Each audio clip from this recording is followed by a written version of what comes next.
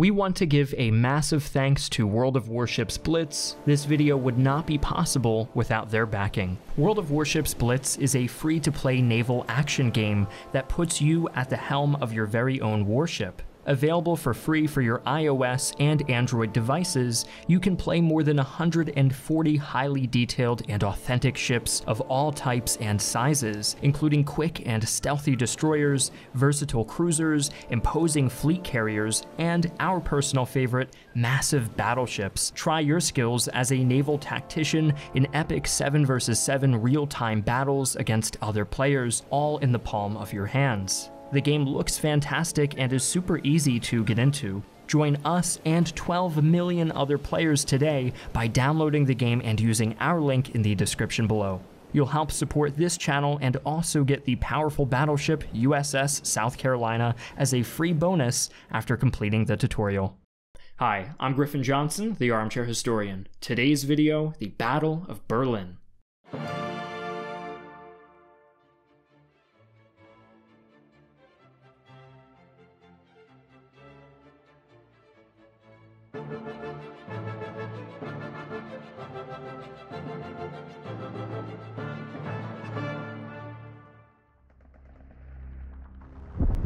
It is April 30th, 1945. The Third Reich has fallen, and the Red Army has occupied most of Berlin.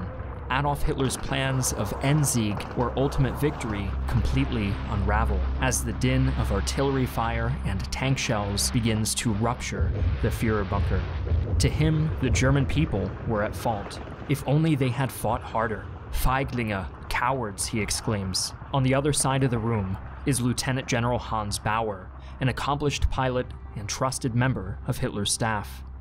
In resignation, he tells him, Bauer, ich möchte mich von Ihnen verabschieden. Die Zeit ist gekommen. Meine Generäle haben mich verraten.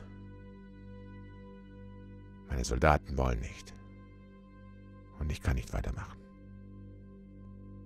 The voice that was once renowned for its bombastic fury reduced to a soft murmur. The pilot tries to convince the Führer to escape, volunteering to transport him to Japan, Argentina, or the Middle East, where he could live out the rest of his days in obscurity. However, Hitler has made his decision. Der Krieg wird mit dem Fall Berlins enden. Und ich stehe oder falle mit Berlin. The battle for the city was among the final major offensives of the Second World War, and it marked the climactic end of the Nazi Empire, which had contracted just as fast as it expanded.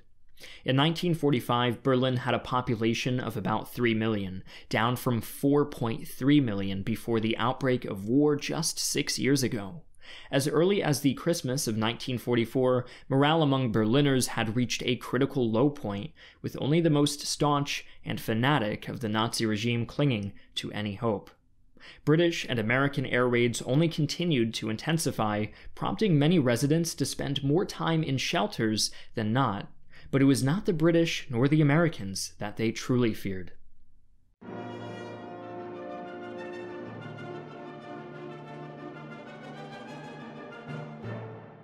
It was that lingering threat from the East, the successor state to the nation that had nearly humbled Frederick the Great, the state whose people had suffered so much, the USSR. The symbols etched into the walls of the air raid shelters were said to mean "Lernt schnell Russisch," learn Russian quickly. Every Berliner knew the Soviets were coming. Thanks to the Reich Minister of Propaganda, Joseph Goebbels, and his efforts, morale in Berlin did improve after the initial stages of the Ardennes counteroffensive, also known as the Battle of the Bulge, which delayed the Allied advance by 5 to 6 weeks. However, the more perceptive members of the German High Command were still fretful, knowing that the Reich was not in a state to protect its eastern border properly. Most notably, General Heinz Guderian, Chief of the General Staff, and General Reinhard Gehlen, Head of the Military Intelligence Department for the Eastern Front, were fully aware of the impending Red Army advance, which severely outnumbered and outgunned its German counterpart. Intelligence even knew about the general time frame of the invasion, 3 weeks, and where it would happen, the line along the river Vistula. And thus it was argued that since the Ardennes offensive wasn't bearing fruit, despite what propaganda said, much of their strength should be diverted to the east. However, Hitler remained unconvinced, believing that the odds could not be so stacked against the superior Germans, and he was validated by his right-hand man, Heinrich Himmler, who claimed the notion of a Soviet offensive little more than a bluff. With his delusions reinforced by his advisors, Hitler diverted troops from the Vistula, specifically panzer troops, not to set up a defensive line against the Soviets, but to launch an ill-advised counterattack on Hungary's oil fields, predicting that German forces would be able to break through to Budapest, despite the fact that the city had been surrounded by the Red Army since Christmas. This relief attempt promptly failed, and the Soviets took the city on February 13th. Then, the Germans launched Operation Nordwind in the west, which prolonged the Allied advance, but defanged the already battered Luftwaffe. The Germans lacked any capability to launch a thrust into Allied or Soviet territory. Its enemy in the east had 6.7 million men spread on a front ranging from the Baltic to the Adriatic coast, well over twice the size of the German army during their invasion of the Soviet Union in 1941, which up until then had been the largest invading force in history. Of those, 2.5 million men, 41,600 guns and mortars, and 6,250 tanks and assault guns constituted the invading force against Berlin, which faced approximately 1 million Germans with 10,400 guns and mortars and 1,500 tanks and assault guns. In the air, Germany didn't fare any better. The Soviet military deployed 7,500 aircraft against 3,300 German aircraft. But these numbers didn't faze Hitler or his top advisors. Hermann Göring, the supreme commander of the Luftwaffe, in a stunning display of cognitive dissonance, dismissed Soviet air superiority, claiming they were not real planes. The Germans did get some things right, though. Joining me today is my friend Potential History to talk about just that and give you a general overview of the state of the Red Army at this point. The Germans understood that Soviet troops in some cases exhibited a lack of discipline, and this was especially evident among young officers eager to prove themselves to their troops. Despite that though, the reigning belief that the Soviets were effective mainly due to their overwhelming numerical advantage, while looking like the obvious conclusion on the surface, doesn't tell the full story. The Soviets outmaneuvered and outplanned the Germans as early on as 1942, and capitalized on their successes by taking huge swathes of land in their offensives in 1943, 44, and 45. On top of all of these factors, with the end of the war feeling so close at hand, the Red Army's morale was at an all-time high. Knowing the Soviets were coming for retribution, Joseph Goebbels readied a force of 60,000 untrained individuals, comprising the lame, elderly, and women. Many of these soldiers, though I hesitate to even call them soldiers, had up to just 5 rounds of ammunition on them at any time. Fighting alongside these troops were members of the Hitler Youth, some of which were as young as 15, as well as the fanatic remnants of the veteran SS. At this point, the Führer remained determined, proclaiming with his usual gusto, "The enemy will be greeted by massive artillery fire. Gaps in our infantry will have been made good by countless new units. The Bolshevik must and shall bleed to death before the capital of the German Reich."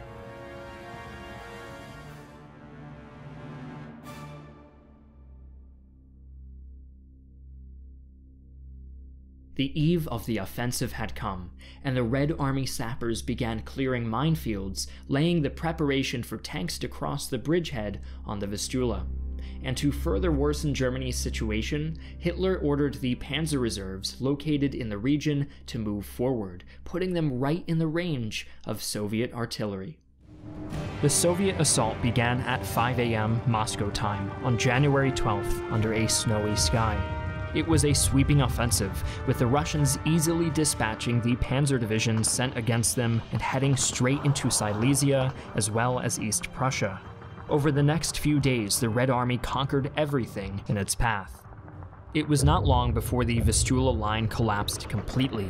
But instead of resting on their laurels, the Soviets continued to move at breakneck speed. Over the course of a 2-week period, the Red Army captured essentially all of Poland and were only 69 kilometers, or 43 miles, from Berlin.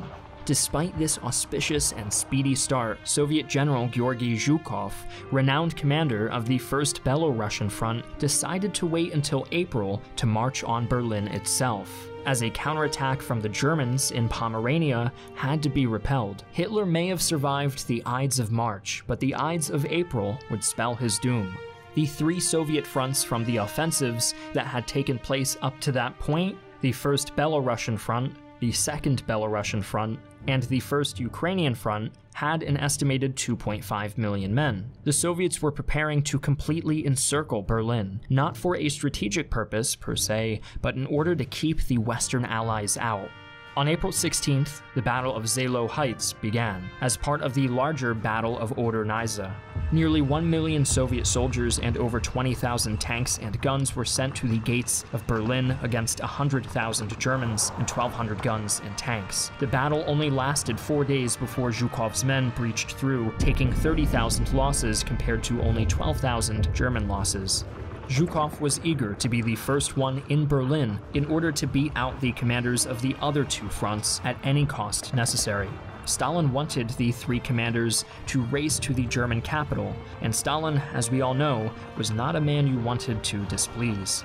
The next day, April 20th, was Hitler's birthday, and the Soviets' gift to him was a complete encirclement of his capital, along with heavy shelling. 2 days later, the shelling continued uninterrupted, and Hitler ordered his 9th and 12th armies to link up, who had been occupied on the Western Front, and engage the Soviets. This culminated in a number of different engagements, one of which, the Battle of Bautzen, was actually a German victory, but it was too little, too late. The Red Army would not be dislodged.